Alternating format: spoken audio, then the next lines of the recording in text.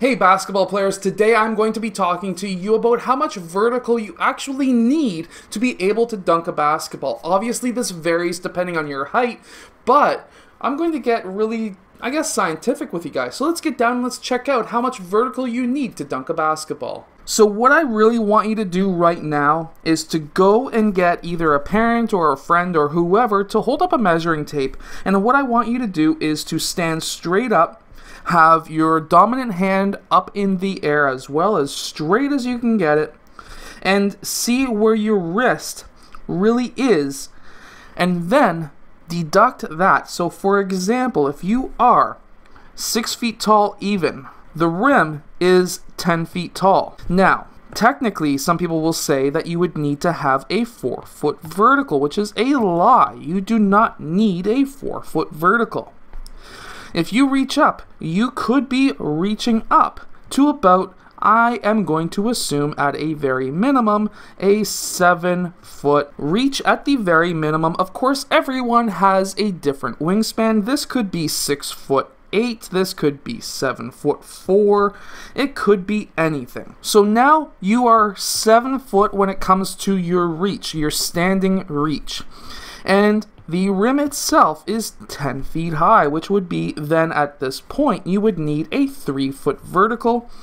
And when that comes down to inches, that is a 36-inch vert. Now, that is huge to say that you need to have a 36-inch vert. Now, of course, everyone's wingspan is a bit different. My standing reach is about 7'1", 7'2", in that range. But we also need to take into account that that is to your fingertips. To dunk a basketball, you need to have that basketball clear over the rim.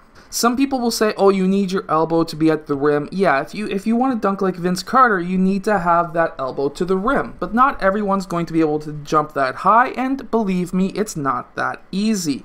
At the time where I could actually dunk a basketball, the rim usually hit roughly around the same distance as we have here, which is Cade Cunningham, who may be the future first-round pick in the NBA.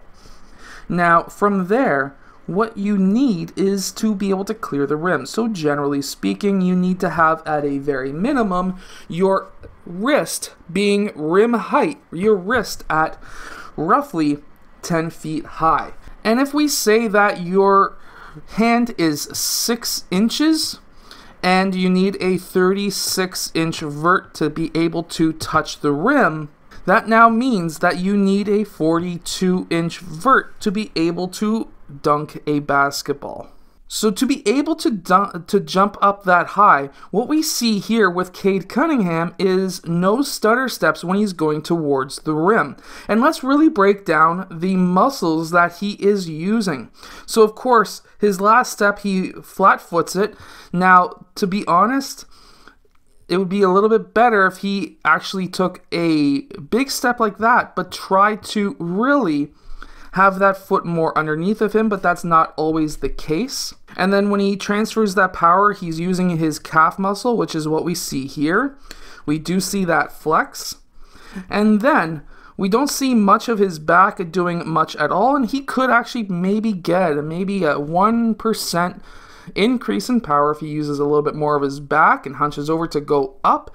But again, this is a high school player who is very, very good. The other thing we see is his shoulders. That's the momentum muscles that bring you up. And then he's able to throw it down. Now, at the highest peak he was at was right here.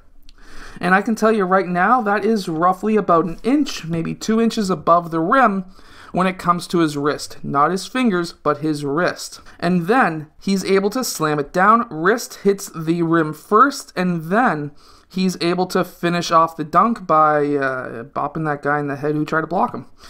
And that is how you can dunk a basketball. Really quickly, make sure to check out my vertical jump training book down in the description below. That's got a lot of workouts, especially pool workouts, that I know will help you as a player who is looking to dunk. Now, I'm going to give you a quick tip that I give every single player. If you are getting the rim somewhere on your hand, it doesn't matter where, You could be getting the rim right on the tips of your fingers. It does not matter. What I want you to do every single day, having 1 to 2 days off per week, is to get a tennis ball, go to an actual 10-foot rim, and then dunk that tennis ball 3 sets of 12 or 10, whatever you feel comfortable. If you can get up to 15, 3 sets of 15, even do that. And do that every single day and take a day to 2 days off every week. And then from there, within a month, you will probably be dunking. That is all it takes. So make sure to go and try that. It's worked on tons and tons of players who I have trained, and I have even got comments back from other videos where I mention this, and people do it and it works. So if you can touch the rim, go get a tennis ball, dunk at 3 sets of 10 to 20, and you're all set. I hope that you have enjoyed today's video. If you have, hit that like button and subscribe, and I'll see you guys again next time.